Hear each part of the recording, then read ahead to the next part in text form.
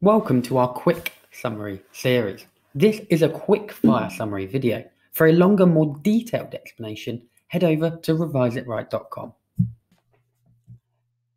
Make sure you subscribe to our channel and turn on that notification bell so you don't miss our 10 minutes a day daily revision, uploaded every day. And if you do enjoy this video, please give it a like.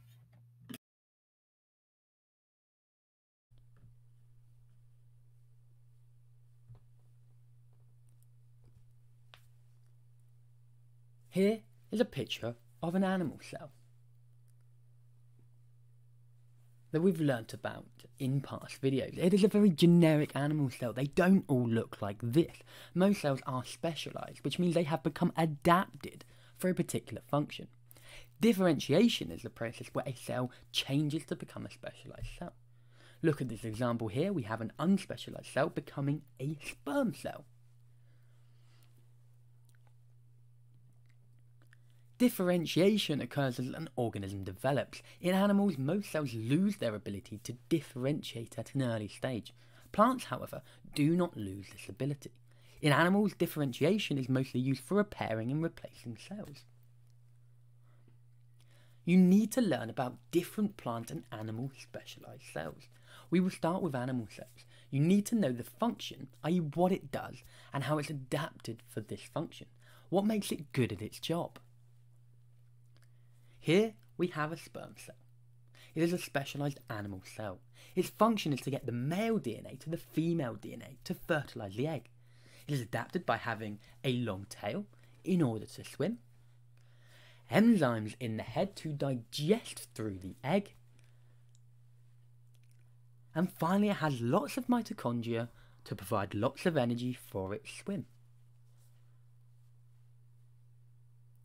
Here is a nerve cell. Its function is to carry electrical signals around the body to allow us to respond to our environment. It's adapted by being long to cover a long distance. It has dendrites to connect to other neurons. And it has myelin sheath to speed up transmission.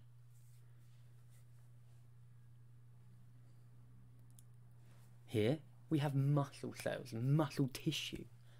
The function is to contract quickly for movement. It is adapted by being long, which gives it space to contract, and have lots of mitochondria to provide energy for its movement. Now let's learn about the specialised plant cells. The first is the root hair cell, and it looks like this. Its function is to absorb water and mineral ions into the plant from the soil. It is adapted by having a large surface area, long hairs that stick out into the soil,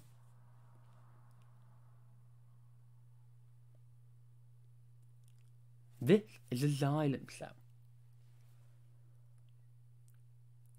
Its function is to transport water up the plant.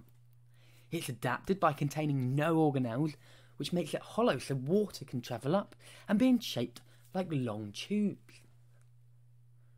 Here is a phloem cell. Its function is to transport sugar around the plant. It's adapted by again containing no organelles to make it hollow for sugar to move through it. It also has companion cells to provide energy for the movement of the sugar by active transport. You have now learned about the differentiation and specialised animal and plant cells. You will find a summary of this information below. Make sure you test yourself using the quiz on reviseitright.com. Remember to subscribe to our channel and turn on that notification bell so you don't miss our 10 minutes a day daily revision, uploaded every day. And if you did enjoy this video, please give it a like. We are super excited here on reviseitright.com about the launch of our brand new website. I just wanted to quickly take you through some of the amazing features on our site. Here you can make a profile just like you can on other social media websites, but this one is all about revision, the very first of its kind. You can write in questions here, for example, so can someone help me with the function of bile? You can post it and one of our tutors or another member of the community will get back to you. We're really excited about the revision community we can make here. If you go to the Learn part, here you can have access to text, videos and quizzes from all the topics you will need in GCSE Science. You'll have access to all the summary videos that we have on YouTube, but also much longer videos that aren't available on YouTube that go into real detail on each topic.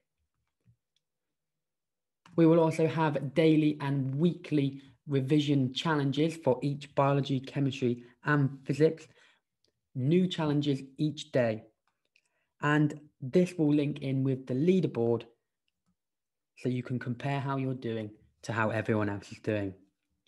And really excitingly, you can also book extremely cheap group and private revision classes with one of our tutors. We'll be updating the website all the time, so head on over to reviseitright.com and sign up for a free account today.